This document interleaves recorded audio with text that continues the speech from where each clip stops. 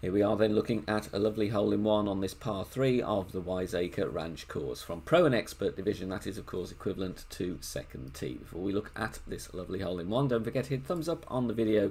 Make sure you subscribe to the channel as well. Lots of useful links in the video description down below. Alright, we do have cross tailwind on this one, so let's have a look at the replay and I'll give you the adjustments as well.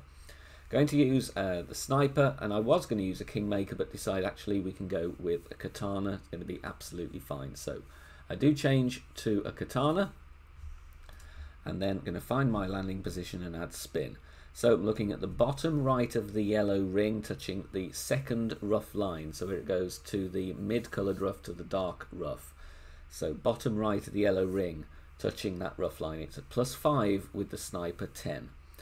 Half a bar of top spin, 2.5 bars side spin to the left, ball guide just going to the cup. Adjust here 1 on 1, so for 5.5 in wind, adjust 5.5 rings. Just be mindful there is the cactus in the way there if you do have tailwind angle, so just be prepared to zoom out so you can adjust accurately. Bounces very nicely in the rough as we want to, and then drops beautifully for a very nice hole-in-one on this par 3. Thank you for watching and good luck in your games. Bye for now.